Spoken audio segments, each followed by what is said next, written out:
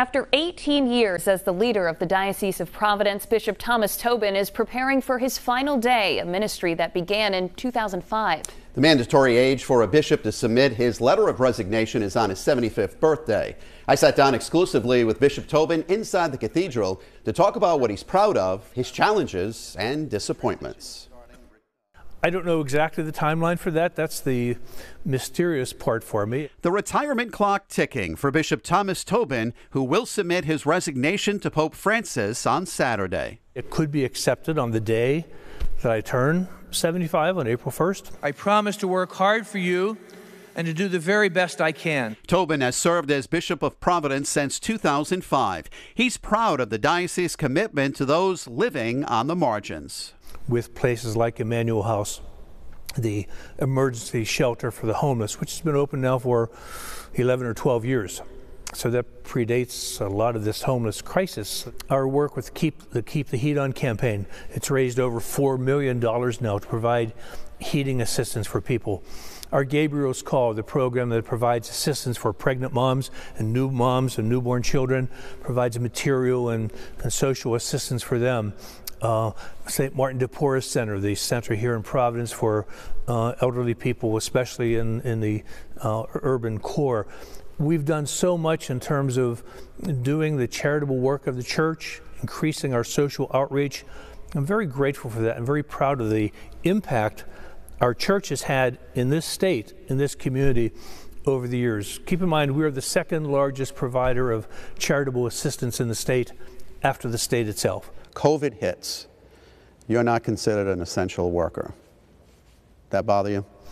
Well, again, that was a technical definition that was based on, the needs of the state and the pandemic and the restrictions and the state of emergency and so forth. When all is said and done, the work of the church and the work that our priests and religious and lay ministers do, it is essential. It's essential for the sake of our salvation. Closing down our churches in March of the pandemic, 3 years ago, that was a very difficult decision for me. It was painful, but we did what we did for the common good as we knew it at that time. 6 years ago, you told me we probably have more churches in parishes that we need.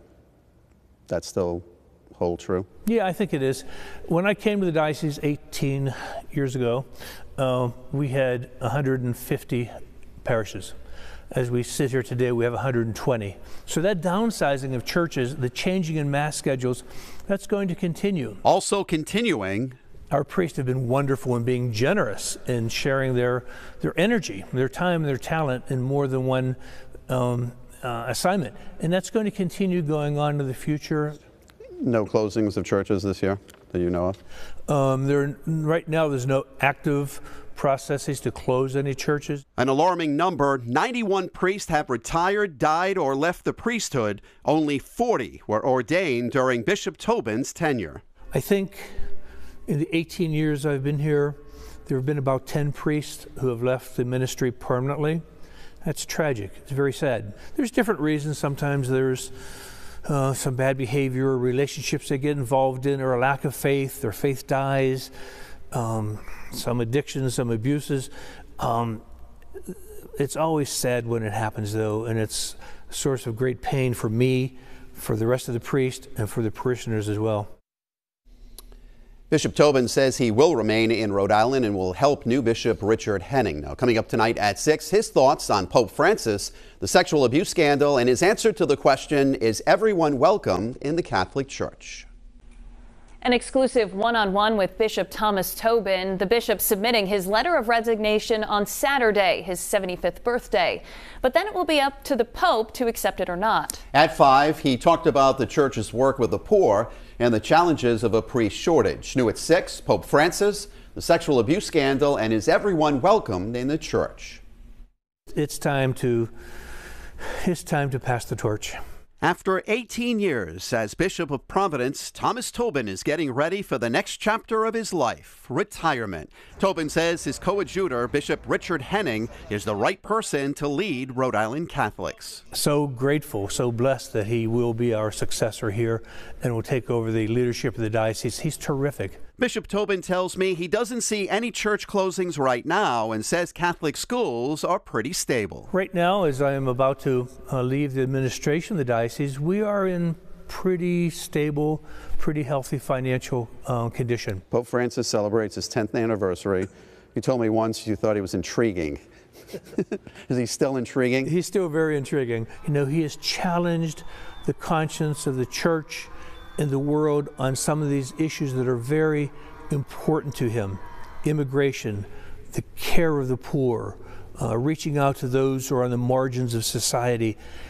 He's sometimes been very dramatic about that and sometimes been very controversial, but certainly he's challenged our consciences, all of us, members of the church, members of the community, leaders of nations, to do better on these important issues of humanitarian care. And I do have a great deal of respect and affection for Pope Francis. I think he's been a good pope. The sexual abuse scandal, a tragic period in the diocese and church. Probably haven't done enough. I'm not sure that will ever be true.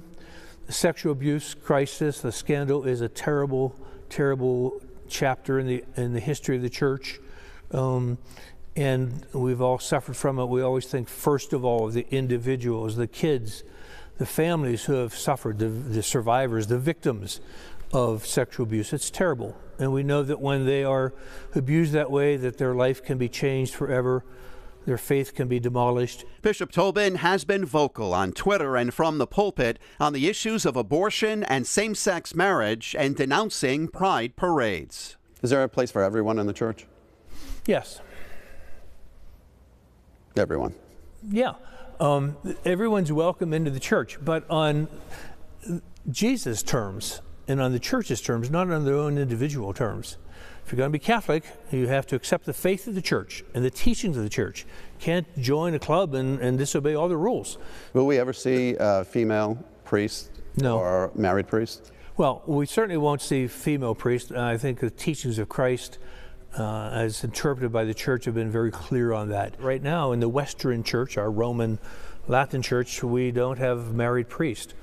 In history, there have been. In the future, could it be? Sure, it could be. Bishop Tobin tells me he hopes to be remembered for his hard work and teaching the gospel of Christ. I know I look in the mirror and I realize that in my 75 years of life, in my almost 50 years as a priest, and my 30 years as a bishop, and my 18 years in Providence, I certainly haven't been perfect. I've never claimed to be a saint or to be a perfect moral example. I know better than that. I've made mistakes, committed sins, done things wrong, but you do your best despite your weaknesses and your sins and imperfections, recognizing that in the end we do our best. It's all in God's hands. Bishop Tobin will celebrate his 50th year as a priest this summer. Bishop Tobin says he'll remain in Rhode Island and will help out if asked. He also plans on retiring from posting on Twitter.